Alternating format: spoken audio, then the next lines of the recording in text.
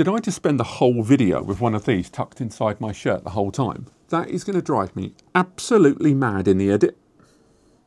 Hello and welcome back, and do you remember this? This is the Orico Cyberdata Vault. This was a NAS that we talked about around about mid-June when we had a couple of prototype units in development on this NAS series. The Orico, a brand relatively well known in the areas of storage accessories and network accessories, were taken to having their own NAS system. And after I did that prototype review, I made it very clear that it was a prototype of something going onto crowdfunding, and I would return to the subject of this later on when the crowdfunding was live and summarize everything that's changed, everything for the good and for the bad. And that's what this video is. So with about a week or so left on their crowdfunding, let's talk about it, what they've changed, how they've dealt with their campaign, and ultimately whether you should back this or not. But pump the brakes, kid. Remember, this is a product currently in crowdfunding, and even though Orico are a brand that people are aware of for their accessories and storage devices, this is still a product on crowdfunding, and then you don't have the same securities and guarantees you do with traditional retail. Also,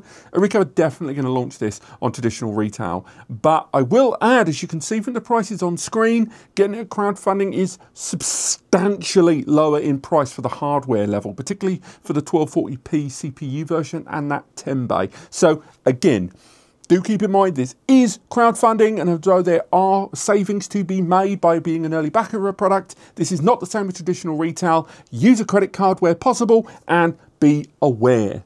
Now, if you didn't catch my original reviews of the prototypes that Orico sent me, I've linked to that video in the description below. There's currently 6 or 7 different profiles with 3 different CPU profiles and a myriad of different hardware and M.2 NVMe profiles. I recommend you check it out. And I will say, very early doors, I've not been sent the newer generation device, the upscaled and improved thermal version of the Orico system.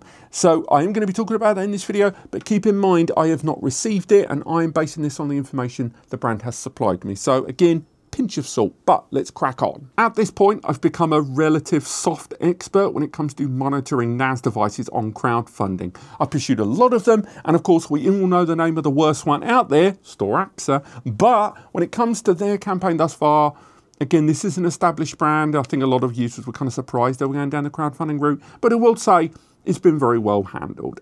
They've crossed easily into the $500,000 bracket with 833 backers. Key point there, it's 833 backers. Some of those backers might have ordered multiple. Bottom line, that means we're looking at a lot of hardware is being ordered. Probably something that surprised me, of all of the solutions that they've listed there, different storage profiles, the most popular clearly is the 10 bay at $899. Again, very early promoting pricing on crowdfunding. I get it, I really get it. $899 for a 10 bay storage system at Gen 4, an i5 built in with M.2 NVMe's top and bottom, with 10 GBU USB 4 in the works. I get it. Looking at that storage profile right now, traditional retail costs a heck of a lot. But still, nonetheless, I was caught slightly surprised by how many of the biggest unit of the lot sold more than anything else. Now, the way the brand has handled the campaign, I would say for the most part, has been pretty good. This obviously isn't an indication of the finished product, but still nonetheless, when I look at the way Orico have been dealing with comments, suggestions, and more importantly, huge lengthy queries about people's backing of this campaign, I will say they have been detailed. They've answered every single question that I could see on there. The only thing I would say, and I get it, it's a crowdfunding thing, it's fairly standard. I don't like the whole kind of cringe add a social comment winner thing. It's nice to win a docking station, it's great, but that really does muddy the water for me in terms of the integrity of the comments. Nonetheless, overall, I really like what they've done in terms of managing their campaign, and with a week or so left to go, there's not really been any drops, other than perhaps they could have been a little bit more fruitful on the updates, with 3 major updates in this period. Now, throughout this crowdfunding campaign, I will say, as you can see from the update scrolling here on screen, that they have still been adapting onto the software there and adapting a lot of the feature set of what the product is able to do. And even though the majority of people haven't got hands-on, it's still nice to see development there. And I've been managing and looking at the updates during that time as well. And these are for the most part true. I couldn't really go into a lot of the bug fix type stuff because obviously you need to have a certain situation to emulate that. But when it comes to a lot of the added new additions and features, they were appearing on there. So for example, the new addition of Google Drive in there may seem like a small thing to you, but when I was doing my original prototype review, I didn't like that something as universally accessible in the West as Google Drive was not available. It is on there. On top of that, localization on there. They've had a few different regions, but I will say that Western or English language localization could still be better overall.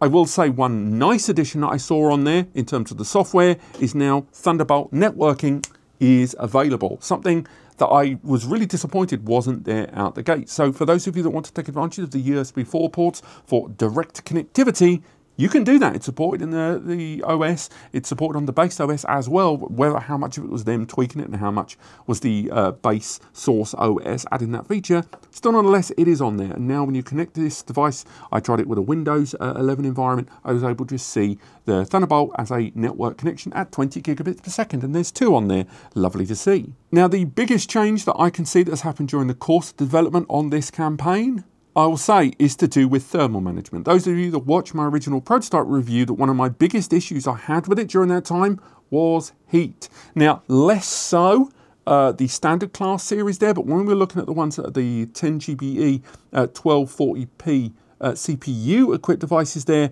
those ones were getting warm, and to say warm was an understatement. That top panel was getting remarkably hot there. So before we get onto the changes about specifically the M.2 slots, when it came to cooling, they've updated several times that they have now scaled up the cooling system, particularly on the 10 bay, but also on the other Pro Series models. So for example, the internal fan there, which was a fan-assisted plate heatsink fan there, has now got a second stage vent chamber added into it, a much larger surface area with copper piping under and on top to assist and aid heat dissipation into that second stage ventilation. And with regard to the temperature at the top of the device, because during my prototype review, I'd noticed that the top plate was getting remarkably hot, and therefore the SSDs themselves were getting ludicrously high temp. They are going to be including gamer tier heat sinks with the Pro and the larger scale devices there. There is another heatsink collection that's arriving with the non-Pro device. It's a little scaled down there, but they are including better heatsinks included with the package with the M.2s. Again, I don't have it here. This is all based on what the brand has shared on their updates, along with some other images that I've chased them up before. But still nonetheless, I don't have a huge reason to doubt them, and this is only going to be good for managing those temps. But even with improved cooling, it has to be said that the M.2 temperatures on this were a little bit wild when we had the device in operation there. Now, they have now readjusted the M.2 NVMe PCIe layout of the individual drives and their performance speed there. And although I don't think it's going to please everyone, I will say it's probably a little bit more sensible for what this device is trying to do. So the 2 M.2 NVMe bays at the base are now going to be Gen 4 times 4, which again, lovely stuff, super high performance. You're talking, again, your 7,000 megabytes per second Gen 4 SSDs, lovely stuff. However, the top ones have now changed. So the ones at the top have now been changed to Gen 3 times 2. So you're looking at, you know, shy of 20 gigabits per second or 2 gigabytes per second. There, obviously, it could be throttled down. Realistically, you're looking at about 1.4 to 1.6 gigabytes per second performance on there. Now, prior to that, it was 3 times 4 at the base and 3 times 2 at the top. So at least they've scaled those up for that Pro Series device, but they've separated those out and at least maintained that performance threshold there at the top. So it is an improvement.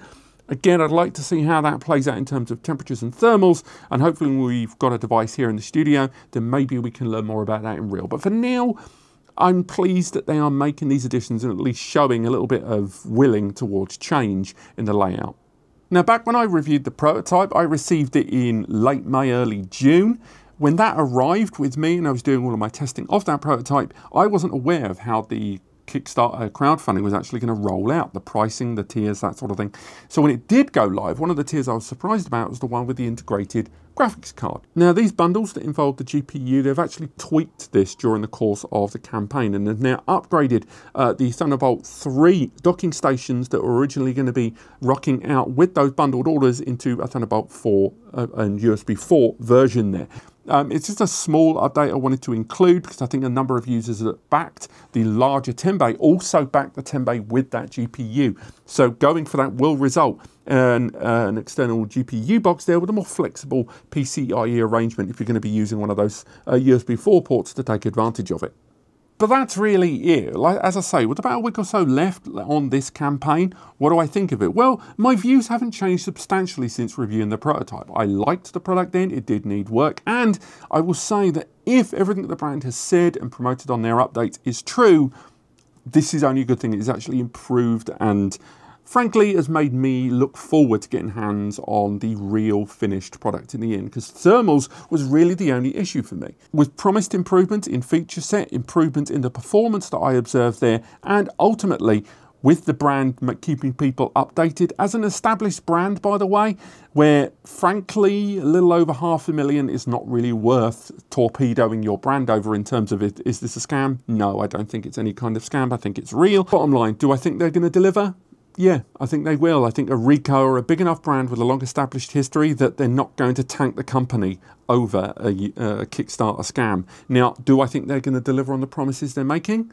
I would say in terms of software, yes, because they are using a pre-existing source base for that software. In terms of hardware and the cooling, I'm going to have to wait and see until I get hands on it myself. But for those that have backed the 10 bay solution, again at $899, even if you only get it to just lump on a third-party OS, which, by the way, is still supported, remember, it's a really good price. Just make sure, because it's crowdfunding, that you understand it's not traditional retail and you use a payment method where your money can still be retrieved with service providers there. Nothing against Orico, it's just what crowdfunding's about there. Bottom line, I look forward to talking about this again later this year when the finished, fully spec'd cooling system solution arrives, because when this does hit traditional retail, it ain't going to be those prices there for what we're looking at here.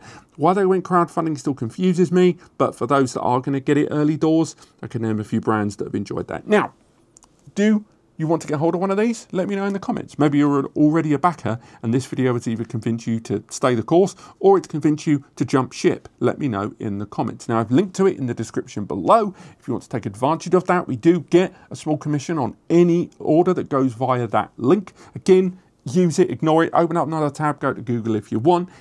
I still stand by everything I say here, and I look forward to talking to you in the comments. But apart from that, thank you so much for watching, and I'll see you next time.